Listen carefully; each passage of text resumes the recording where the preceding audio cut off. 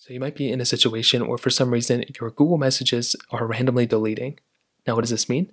Well, maybe you went through your Google Messages application and you might see that some of your applications or some of your messages are actually deleted as of this point. Now, the very first thing you're going to want to go and just make sure is you want to swipe to the side and you want to click on the three lines up here. And if there's any options or any messages here that are like under archived or under spam and blocked, you might just want to go down into here.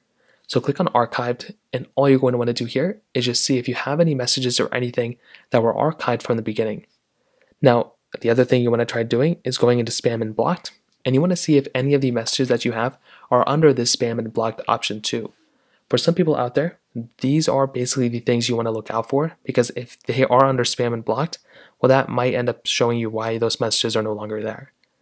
Now, if they are fully deleted, you can try seeing if you made some sort of backup or Google Drive backup of Google Messages, or if there's any other devices on your account that may showcase and show up, randomly on those ones, and you can transfer them over to this phone if you can.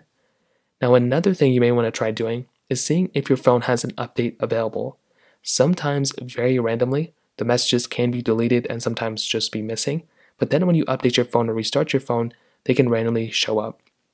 So the first thing I'd recommend doing is going through and seeing if you have an update available. So go inside of your settings application right here, go inside of system, go inside of system update, and go and see if you can update your phone or if you have an update available at all.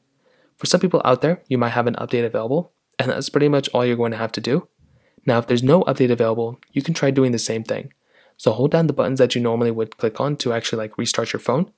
Go ahead and click on restart, and from there, you might actually be able to go ahead and restart your device, and that may end up fixing the problem too. If that still doesn't work, you want to try seeing if there's an update available for Google Messages too, and that might end up fixing the problem as well.